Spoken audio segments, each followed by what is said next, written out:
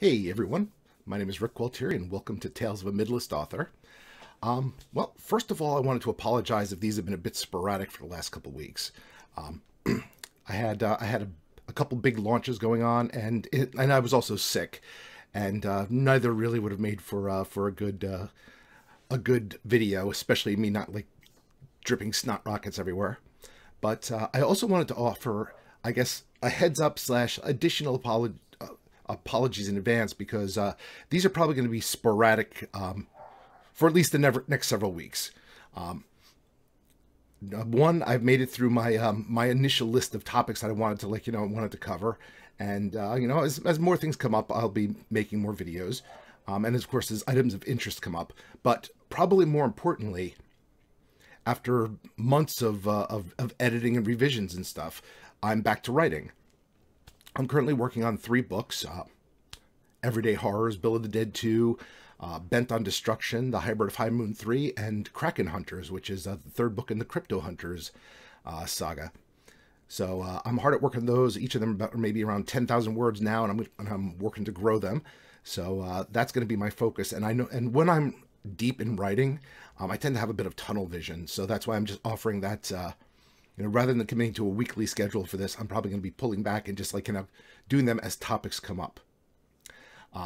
That said, I'm not leaving you high and dry here because if you like the advice I give, you can find me on a brand new podcast that's out there now, and I'll leave a link in the in the comments.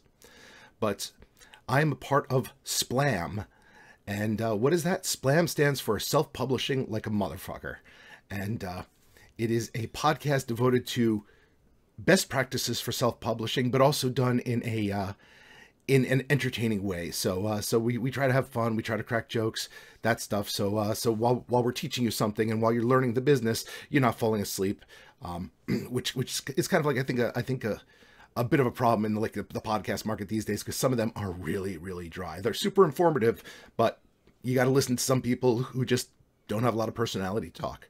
Not that I'm saying I have a ton of personality, but it's hosted by Robert Bevan of Caverns and Creatures fame, as well as Claire Taylor, and I'm part of the pool of floating co-hosts, if you will.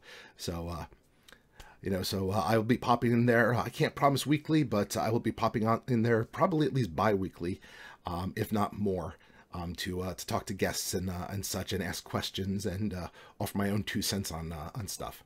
So check it out. It's in the comments below. And before I leave you, I did have one item of interest to talk about this week. And this kind of popped up on Facebook over the weekend. And it's nothing new, don't get me wrong. But the idea popped up of an author guild. Now, this is not a publishing idea. The idea behind this is really not very good. It's essentially a circle jerk. It's, hey, let's get 100 or more other authors in this group, and we all pledge that once a week or more, we decide to promote one person's book, and we all buy that book and and artificially inflate the rank.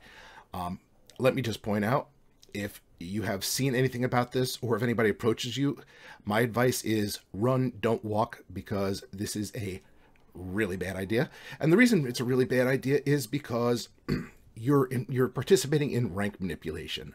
You're not buying books because you want to read them. You're buying them because essentially you're part of a cabal to artificially inflate ranks. And when you do that, that is against Amazon's terms of service. And more importantly, that is basically at that level where if Amazon catches you and they're in a not forgiving mood, you can lose your account, in which case you're gone. So the question there is, what are the benefits for you versus what are the downsides? Well, the benefits for you are spending your own money, or KU, whatever, however they're going to do it, artificially inflating your book, probably getting also bots that have nothing to do with you because you have a bunch of random authors buying it as opposed to real readers, probably getting a minor little boost of like, hey, look, I'm in the top 100 of my category, and then immediately sinking down because you're not catching readers' eyes, you're just catching other authors' eyes, and potentially getting caught and losing your account. So I'd say all in all, it's a dumb idea. So if anybody approaches you, I would say, just tell them, no, I actually do this the legit way. I'm building my readership one reader at a time. I'm not playing games. I'm not looking for shortcuts. And if you bother me, I'm going to report your ass to Amazon. Just my advice. But I'm just letting you guys know what's going around, and that is really not cool. That's not a self-promotion. I mean, it's one thing for people to promote other authors. It's even another to like be in a book group where we're like, hey, this week we're gonna like read this, because the whole point is reading.